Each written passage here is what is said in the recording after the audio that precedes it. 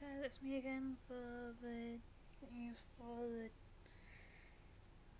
22nd of July, and yeah, here we go for the news for the day. Starting off with BBC News UK on Twitter. My computer is up to something. Here we go. Teenagers bridge note helps save 6 lives in Sunderland. Francesco Marie Ari wins Open after holding off Tiger Woods, Justin Rose and more Rory McIlroy. Carter Page denies FBI claims he works for Russia. Bradford Primary School has SAT results annulled. German Grand Prix, Hamilton summoned to the stewards to put the results in doubt.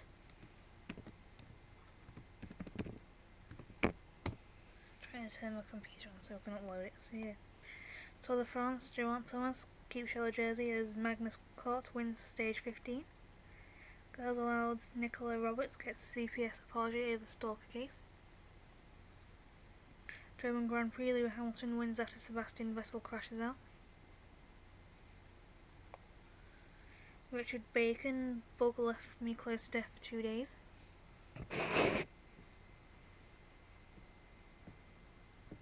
This is me trying to prepare myself for updating it. London Anniversary Games, Kerr again and Sophie Hahn set world records. South Africa shooting, 11 taxi drivers killed in ambush.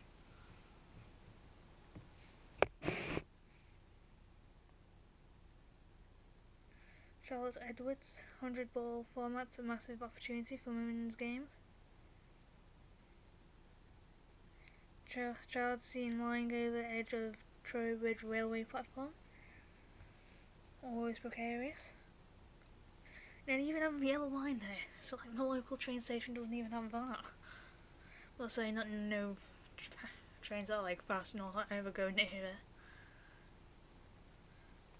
Met's corruption claims investigated by Independent Office for Police Conduct. 3-year-old boy seriously injured in suspected deliberate acid attack in Worcester, England, police say.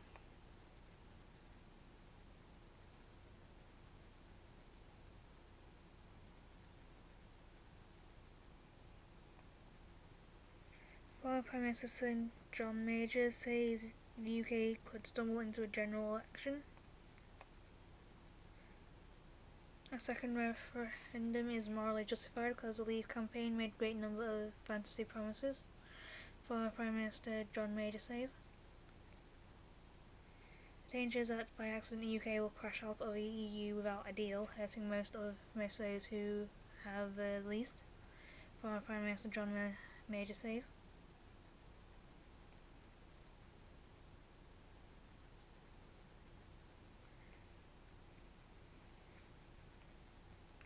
UK TV, Dave and Gold among channels dropped by Virgin Media. Issuance of UK-EU withdrawal agreement to settle says Brexit Secretary. Residents warned not to breach School of Arts cordon. No, the Glasgow School of Art that recently burnt down.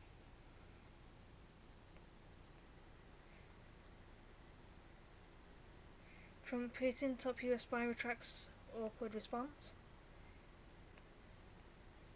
The mafia murders that brought down Slovakia's government.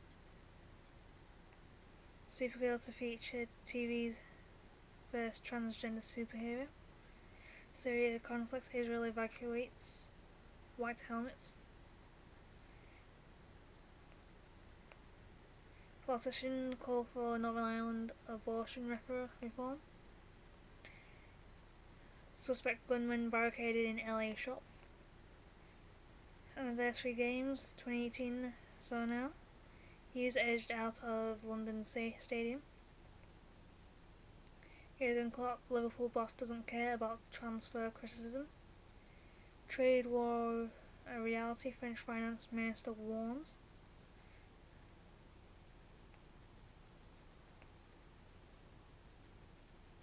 Prince George turns 5, official birthday pictures are released.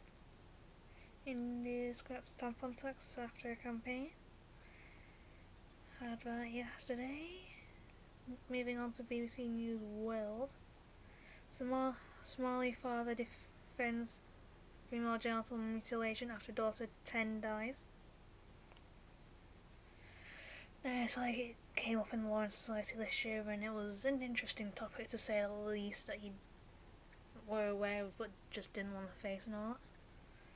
With a lot of people not really agreeing to it but not really doing anything about it. Florida shooter who killed man in parking dispute free to go, police say. Jen Dostum is unhurt and his explosion targets Kabul airport.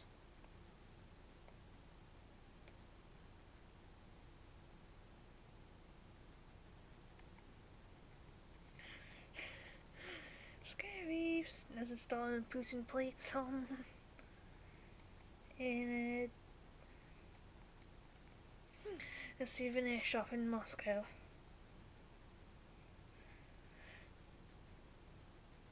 And there's also Lenin, like pictures of Lenin. It's just, and it's part of history that a lot of people would love to forget, knowing what Stalin and Lenin did.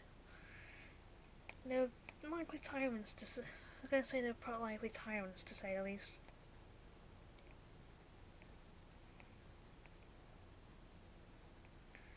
Are all undocumented immigrants criminals? No. Israel and Arabic? Where else do languages and politics collide? Korea.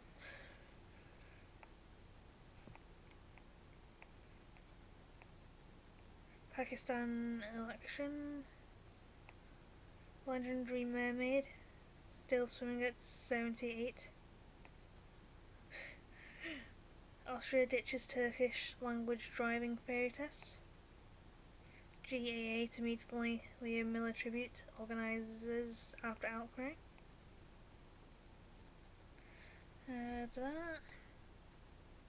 So yeah. I'll say bye for now, as that is everything, and I'll see you all tomorrow. So yeah.